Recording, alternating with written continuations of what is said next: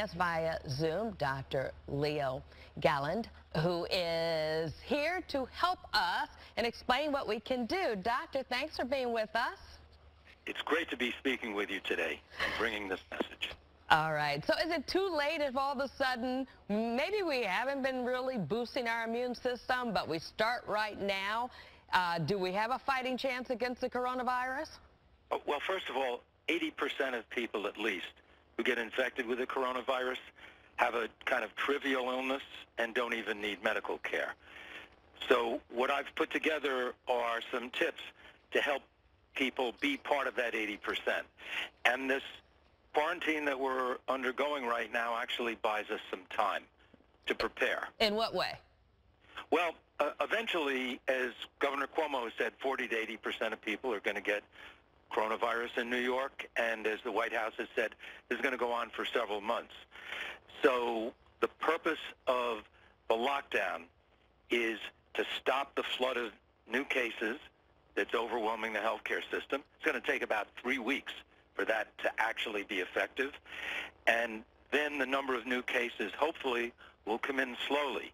So in the meantime, you can be getting stronger, which is good for yourself. It's also good for the community, because if you're not needing hospitalization, then that's good for everybody else. And what we're learning, doctor, is that coronavirus does not discriminate when it comes to age, which, you know, in the beginning when we first started hearing about it, everyone was saying, no, you know, it's really something that's going to affect you if you're 60 plus, 70 plus, 80 plus.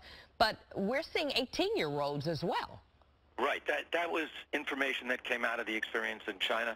It's very different here. Half the patients who are in the hospital are between 20 and 50 in New York. And children still seem to be doing better than adults. But the death rate is higher among the older adults. The rate of serious illness and hospitalization is the same in any adult. All right. So, doctor, let's talk about some of the things that you say can boost our immune system. I see melatonin here. I know elderberry. Can you walk us through some of the things that you have found to be so beneficial? Right. So what I've been doing is doing deep research on the biology of the coronavirus, and I've concluded that there are two areas we can work on. One is immune support, and the other is building up protective factors in our bodies that help us less sensitive to the kind of damage that coronavirus Such as? causes. Okay, well, I'll start with the immune system. Two most important factors, aside from the basics, and you know what the basics are. It's get enough sleep, get some regular exercise, don't smoke, stop vaping if you're doing that, eat a well-balanced diet. Sleep, I think, is very important. Mm-hmm. The two things that are most important for antiviral immunity that are readily available are vitamin D and melatonin. I think everyone at this time of year in this part of the country should be taking vitamin D, anywhere from 1,000 to maybe 5,000 units a day. It's best absorbed with your main meal of the day. Okay, but melatonin I think of as in the nighttime. Right, well, melatonin, your body makes melatonin at night when it's dark. I think you should avoid watching late-night TV. You should stop using computers at 11 or 12. Try and limit artificial light at night, because those all interfere with melatonin production. Most people think of melatonin as being something that's good for sleep, but melatonin is very important for immunity. It also has anti-inflammatory effects in the body, and you don't need a high dose of melatonin. Your body normally makes maybe a half a milligram a night, so that's a very reasonable amount of supplementation.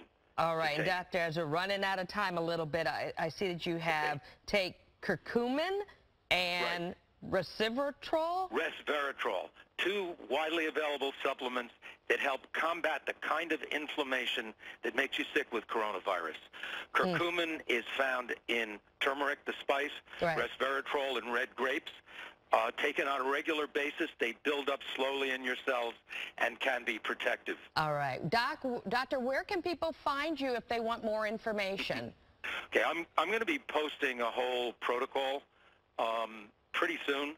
My website's drgalland.com. I'll try to have it up in a number of locations. All right. An analysis and recommendations.